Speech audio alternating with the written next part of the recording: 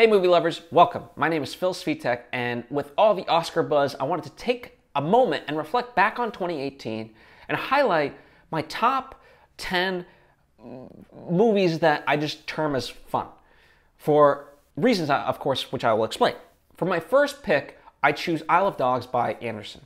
He manages to use all the various techniques that he always does, whether it's whip pans or zooms, in a stop motion film. It's truly fantastic, and he also plays with language, with the Japanese and English, and it's just a lot of fun, and it has heart. It's ultimately about man's best friend, and it says something that I think is very timely, and in a very interesting and compelling way. So Isle of Dog is my first pick for a fun movie of 2018. For my second pick, I choose Blockers, which is a fantastic comedy. It's a raunchy comedy about prom night, but instead of it being about guys trying to get laid, it's about the girls trying to get laid. And I think not only does that separate it, but the heart with which these girls, it's just so honest and unique in the way it does things. And therefore, that's what brings about its funniness. And the assumptions that the parents make in their pursuit to prevent their daughters from having sex, I think is something that parents, I'm not one of them, but probably struggle with, and so they can find it funny. And also, it's kind of like almost cringeworthy for teens to watch it. So I think it manages to bridge both audiences very well. And I can't pick a favorite, whether it's the parents or the daughters or even just the actors. Everyone in this movie is so funny, and from start to finish, I'm left laughing. From the moment that I saw, I knew I would love this movie for years to come. It's almost like, for me, the new Superbad. And so I can't say enough about this movie. It's just a blast to watch. My third pick, in terms of movies that are fun from 2018, is Game Night. Who doesn't love, just the title alone, right? Who doesn't love Game Night? And the fact that this movie takes that concept of people getting together and playing charades and so forth and escalates it to its nth degree is just the most fun. And when you think you have that movie figured out, it does something, it turns it on its head. Jason Bateman and the rest of the cast are just absolutely fantastic. Every one of the characters you can relate to, or at least know that you have a friend or somebody that is like that. And that's what I truly appreciate about this movie. So definitely check it out if you haven't done so already. Get your friends together, have a game night, and watch Game Night, because it's a blast. For my fourth pick of fun movies in 2018, I choose Tomb Raider. I really think Alicia Vikander and this movie don't get enough praise. I think it's certainly no Mission Impossible, but I really think that it's a great action genre film that deserves a franchise and deserves to continue. I really want to see her in this role. I think it manages to ground itself while still having the video game action elements all combined into one. I think she's like this version of Lara Croft is really kind of like the Indiana Jones. And not to diminish Angelina Jolie's portrayal of it, I just think this one is a little bit more gritty and a lot more fun. So that's Tomb Raider. My fifth pick for fun movies of 2018 is Crazy Rich Asians. This was just a cultural phenomenon, and this movie manages to do something quite unique, right? Having an all Asian cast, but it also manages to tell a very heartfelt story, a very universal story, and at the same time show that there are differences between being Chinese American and being Chinese, and so forth, right? And I think that's very interesting to learn about. And it does it in a humorous way, not too heavy-handed. And again, there's that universality of how do you fit into someone else's family, one way or the other. Your in-law doesn't love you.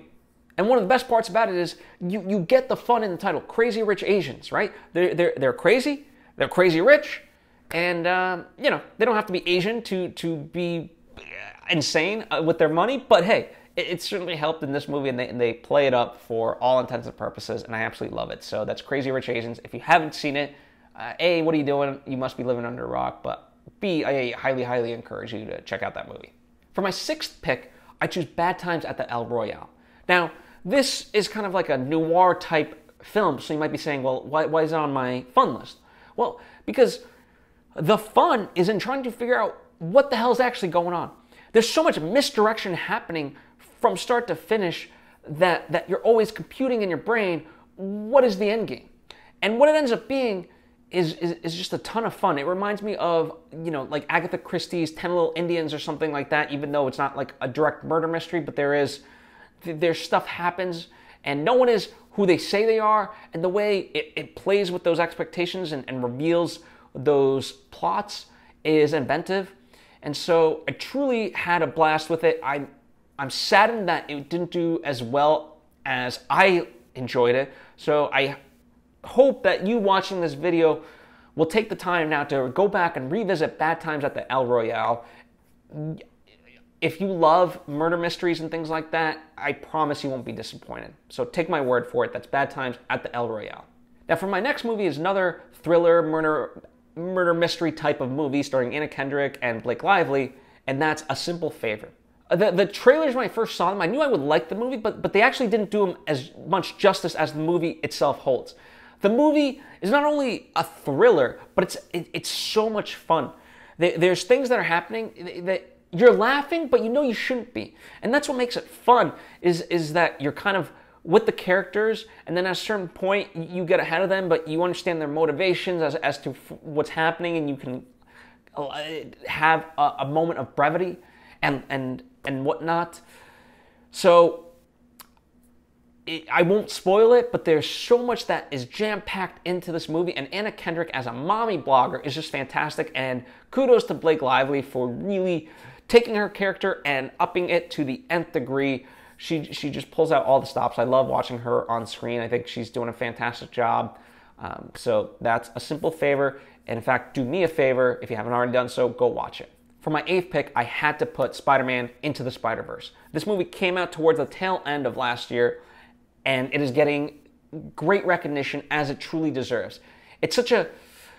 The art form is so unique, and yet it's the music is fantastic, the acting is fantastic, the central message of the movie is fantastic, the animation style blends various elements together and yet makes sense.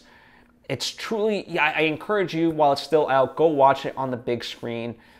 Just a ton of fun, and it appeals to both adults and kids. I think it crosses over, and I don't think the nice part is you don't have to be into comic books. I know, like in particular with Marvel movies, for a lot of people that I know, they look at it like, oh, I have to know like basically 100 movies that came before this in order to understand this one. This isn't the case with Spider-Man Into the Spider-Verse. You get it. It's a self-contained movie, so go watch it. I encourage you. It's really, really fun. My next pick is Tag, which I think is very underrated. It takes the notion of a simple game and really spins it on its head. It is based off a true story, and you're kind of wondering, well, how the hell is this going to turn into a movie? And they managed to do it quite well. Tag is the means in which it brings together these people, and that's what really is. Tag, this game, is just the jumping off point for the friendships and the relationships that happen throughout this movie and the things that they're dealing with. And it manages to culminate into a very serious moment, and then through their love of tag, give it brevity and essentially be able to overcome any obstacles that come their way in life, which is a fantastic message, especially in today's day and age. So I highly encourage you to watch Tag.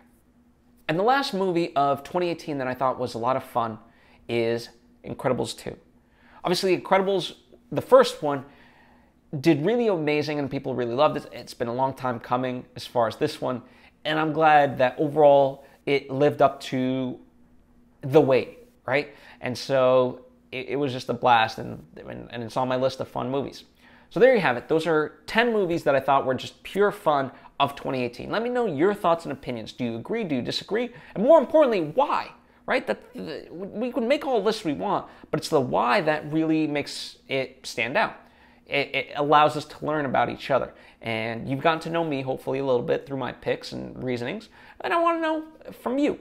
So by all means, please comment below. Let me know your thoughts and opinions. And for more videos like this or my weekly lessons that help creatives achieve their ambitions, subscribe to my channel and you'll get all of that. And I thank you in advance. Bye.